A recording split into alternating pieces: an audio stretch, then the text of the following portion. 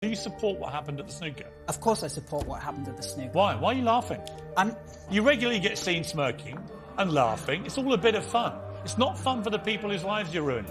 33 million people were displaced last year. Yeah. Why don't you shut up for a minute? I think you've said enough for the last 5 minutes. But you're a multi-millionaire, you don't care. You don't care about the British people. You don't care about the working class. Yeah. You are moral cowards. Is this what passes for journalism when you're not hacking into murdered children's phones? Oh, okay. So, unfortunately, you've just committed a very serious libel, because that was another newspaper, which if you were slightly more intelligent and well-informed, you would have known that allegation, which is made against me most days on Twitter by idiots like you, is actually a disgusting lie. So here's your chance to now apologise for a disgusting lie. Are you prepared to do that? Absolutely not. Okay, well then, if I were you, I'd have a chat with your lawyers after the show and see how they react to what you've said. I actually do wonder what kind of humanity would be left if people like you were the only ones left. I would literally rather die.